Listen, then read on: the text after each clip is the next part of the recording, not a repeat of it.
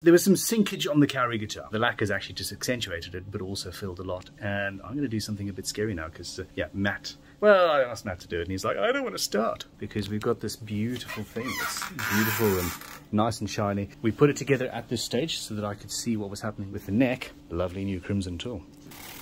I actually think this is going to be one of my favorite tools. Essentially, we're just removing some of the lacquer and flattening this area down. The Cowrie's particularly soft stuff, you see. So we've put on far more finish than we normally would.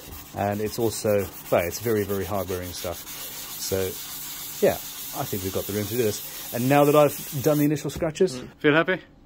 Yeah, I didn't have to start it. Thank you. It genuinely feels naughty doing something like that to a guitar that's at this stage. Well, yeah, there is that. But no, it's going to look great. Can't wait. Yeah. I'm now off to teach in our guitar building school because we're short-staffed. So, yeah.